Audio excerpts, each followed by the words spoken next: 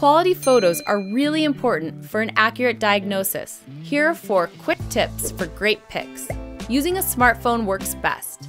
Having a friend take your photo is better, but selfies will also do the trick. Use a flash or make sure you have good lighting. And get really close to capture only your mouth, not your entire face. The first photo is of the front of your teeth.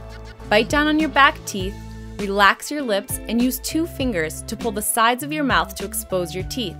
If you're taking a selfie and can't use both hands, bite and smile big to show as many of your teeth as you can. Your final photo should look like this. The second photo is of the left side of your mouth. Bite down on your back teeth, look to the right, relax your lips, and pull your left cheek back with 1 finger. Your final photo should look like this. The third photo is of the right side of your mouth. Bite down on your back teeth, look to the left, relax your lips, and pull your left cheek back with 1 finger. Your final photo should look like this.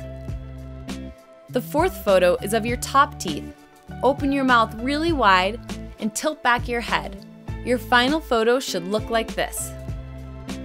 The fifth photo is of your bottom teeth. Open your mouth really wide and tilt your chin down. Your final photo should look like this.